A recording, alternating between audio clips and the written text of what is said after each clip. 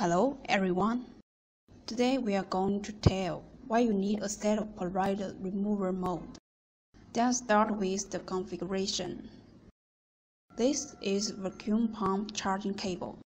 This is a mini-size vacuum pump. This is a vacuum air tube, size 8 in right hand, 4 in left. It needs a hose connector between them. This is mode base. With a piece of anti-slip mat on the back, it can prevent the base from moving during working time. This is LCD model. The black part is soft foam. It has good air tightness.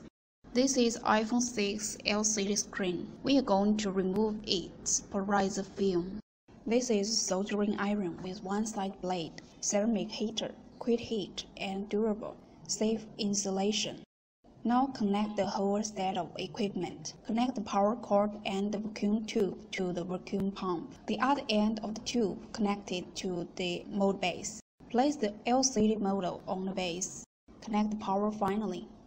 Now, let's focus on the characteristics of the mode. Someone needs to pull out the flex and IC cable like this. When removing LCD polarizer film, several times blending the flex may cause problems like the untouchable screen, a display of the LCD screen, and other problems. With IC and the flex cable group, you can put the LCD screen in it without blending the flex and IC. There is no problems anymore.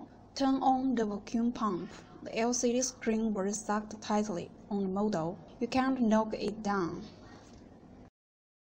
The LCD screen may be as fragile as paper.